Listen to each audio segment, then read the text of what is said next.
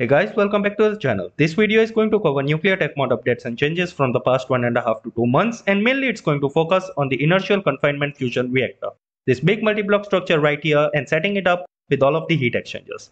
Along with that, we'll also cover some medium pylons, recipe changes, and some nuclear action to go with it. So without any further ado, let's get straight into this video.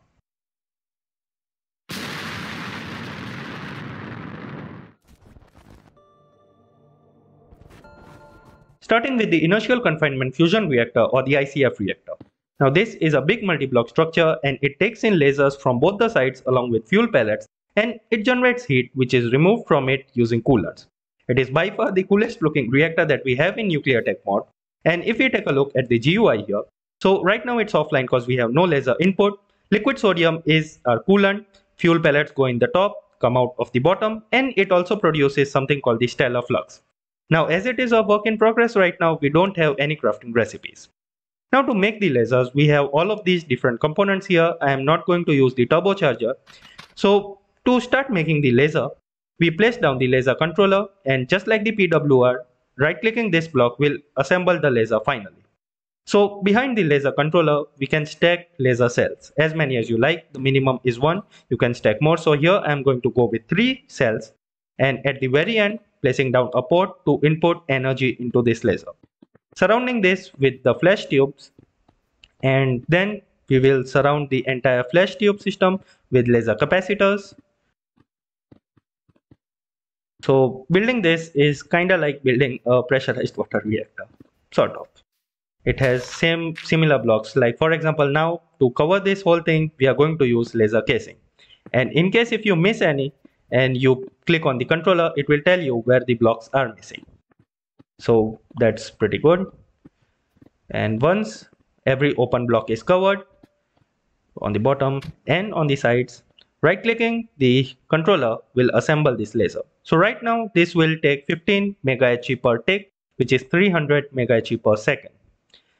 And if I start supplying it with power, as you can see, 300 MHz per second, this laser now is active and it is basically powering the ICF reactor. So it is online right now. If we had coolant, then it would start cycling by now.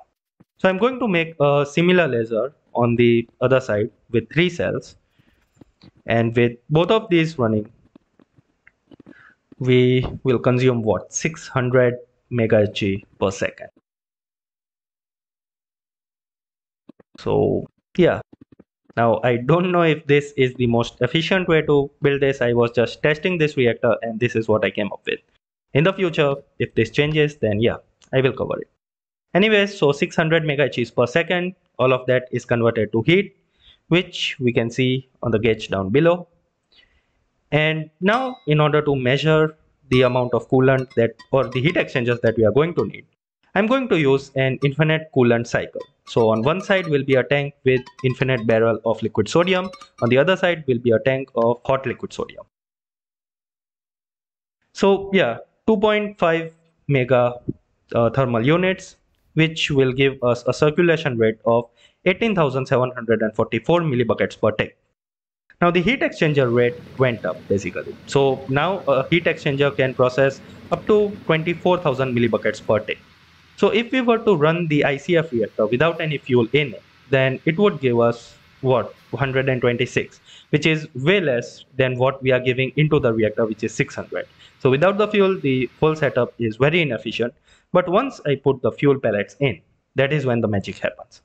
So now that the fuel is in, it is going to start depleting, but the circulation rate or the heat generation is going to go up like anything. So basically 168,000 millibuckets per tick now, and yeah, the fuel will deplete really fast, and we are also going to produce stellar flux.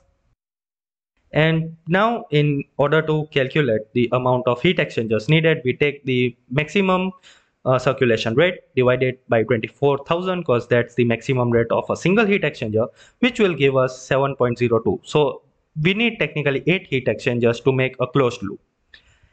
And yeah, setting up 8 of the heat exchangers with boilers, and once all of that is done, we can produce power from this reactor. So there goes, our entire system is online now, and we are getting 1.14 GHz per second. And this is with the 85% efficiency. So yeah, if you are using normal turbines, then we would get 1.3 GHz per second. And hopper can be used to get fuel in and out, and also use magnetic dowels in order to store the stellar flux, because it is antimatter. If you use normal tanks, it will explode. So those were some of the uses of the ports. Now coming to pylons, the medium-sized pylons, there are four variants: the normal wooden variant and the wooden variant with the transformer. Now the ones with the transformer can connect to a storage block or cable. So the normal ones can only transfer power on lines, and the transformer ones can actually connect. So here's an example. I'm going to get the output of this turbine into a wooden pylon with transformer, into a normal steel pylon, and connecting them both with the cable drum. And now for the output, another steel pylon with transformer, and placing down the storage block here, we'll start getting power in the storage block like this.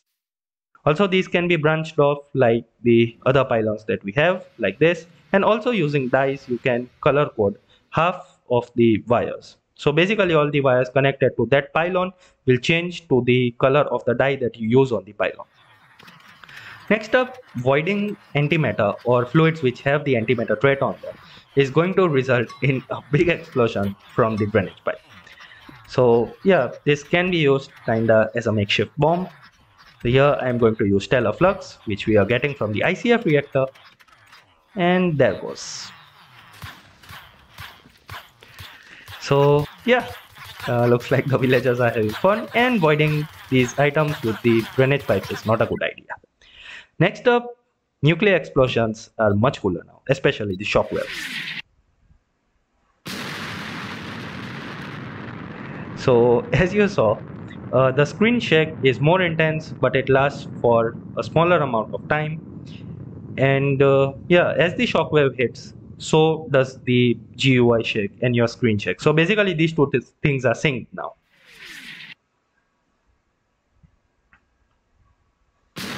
There. So in the first example, I was standing near the explosion. In the second one, I was far away, so you could see the shockwave coming to me. And as the shockwave hit me, then the screen and the GUI started shaking. So yeah, nuclear bombs are pretty cool now.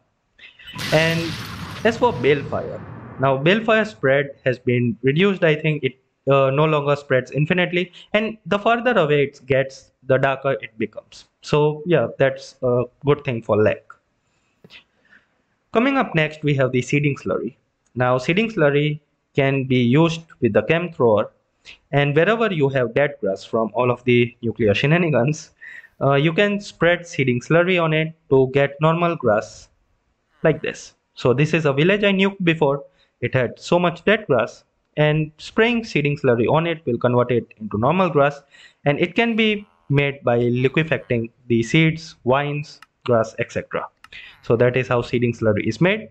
Also, diamonds can be crucibled into carbon now. Same goes for emeralds. Emeralds will give beryllium. Oh, and also emeralds have a bedrock ore variant now. Same weight as iron. Bismuth bronze can be made using 8 pieces of copper, 1 bismuth, and 3 flux. And bismuth bronze can be used to make the tier 5 anvil. It can be converted into basically ingots like this. And these ingots can then be used to make a tier 5 anvil instead of using 10 ingots of bismuth. Same goes for arsenic bronze. And arsenic, by the way, can now be made using 16 oily scraps. And arsenic bronze can be used in the same way as the bismuth bronze.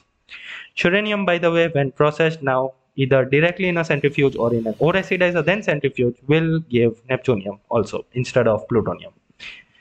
Meteorite loot has been changed, so you will get the basic things or useful early game things, as the description says, like the enhanced circuits, gold, some Clifford eggs, armor modifications, etc. And for some recipe changes, the condenser now uses cast plate. Substations give two of them for the same recipe. Tritium lamps are cheaper. Coca naphtha can be reformed, and so goes the heating oil. And finally, you can use latex with sour gas in an acidizer to obtain rubber. Now, if you guys enjoyed this video, make sure to hit that like button and also subscribe for more content like this. I'll see you guys in the next one. Till then, peace out and stay safe.